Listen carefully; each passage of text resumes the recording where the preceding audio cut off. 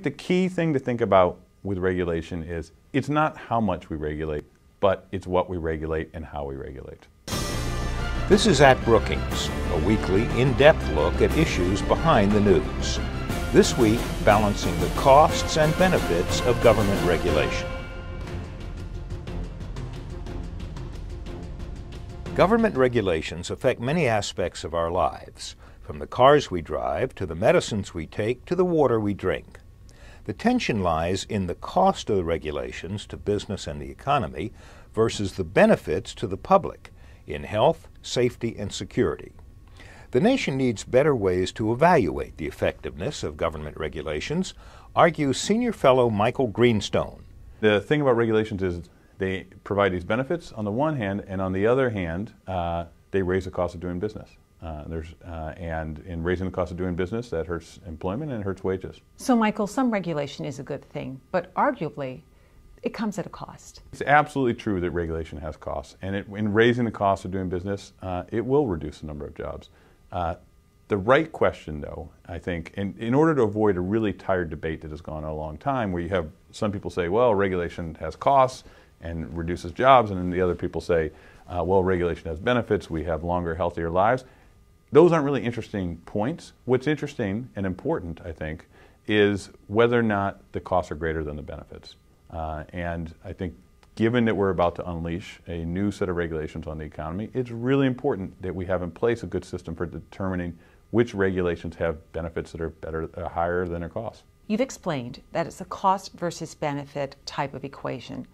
What's the relationship between regulation and innovation? The regulatory system can inhibit or foster innovation.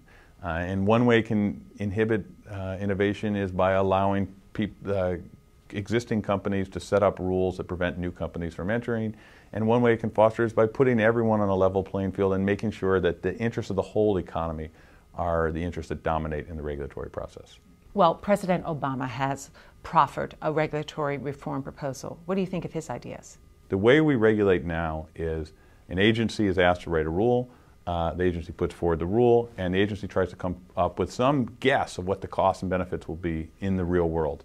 And then the regulations set out in the world, it gets put on the books, we never look back at it, and we never find out, did it work? Did it produce the benefits we assumed, and were the costs what we assumed they would be? And what the President's reform proposal does is say, well, that's not good enough. We actually have a chance to look back and find out, well, did the regulation do what we wanted it to do? And in the cases where the costs ended up being greater than the benefits, it gives an opportunity for reforming the regulation or even getting rid of it. Well, is the administration's proposal enough, or is there something more that we should be considering?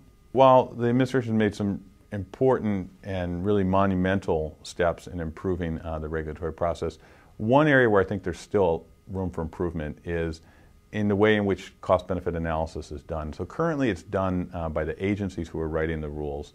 And you know, the truth is it's very hard for people or institutions to be completely objective about their own performance. I mean, in my own life, I think many of my ideas are much better than they actually turn out to be. And I think having some independent evaluation that's not done by the very people writing the rules would be a healthy addition to the dynamic. I would switch from a system where the very agencies that write the rules provide the analysis that justify the rules. And instead, I would have complement their analysis with independent analyses of what the costs and the benefits are of those regulations.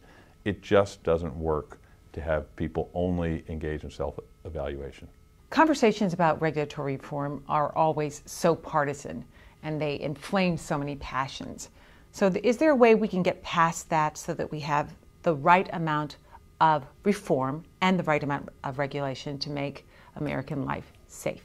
This will just gin up all the old debates that have been lying there dormant for a long time about regulations kill jobs and regulations are necessary to protect the lives of the American people.